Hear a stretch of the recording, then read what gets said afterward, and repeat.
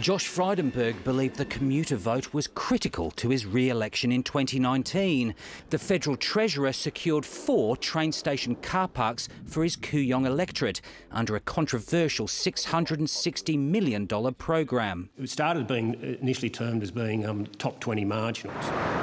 The Auditor-General found the Urban Congestion Fund to be no more than a pork barrelling exercise in must-win seats for the Liberal Party, masterminded in the offices of Scott Morrison and Minister Alan Tudge.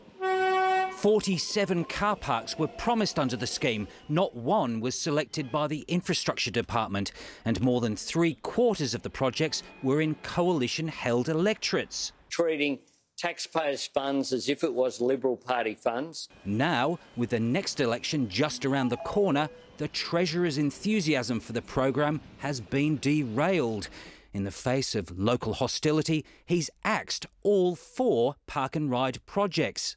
Josh Frydenberg conceding a public consultation process generated significant local feedback, while insisting the Urban Congestion Fund remains an important part of the government's plans to get more cars off the roads and to make public transport more accessible.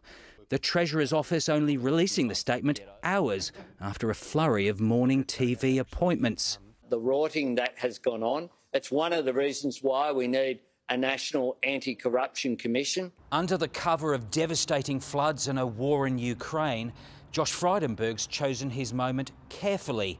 Cancelling the car parks pockets a cool $65 million, but the money is certain to be rinsed, recycled and repurposed ahead of the election. After all, cash and campaigning go hand in hand, and the budget's a very big barrel that'll soon start rolling again. Andrew Probyn, ABC News, Canberra.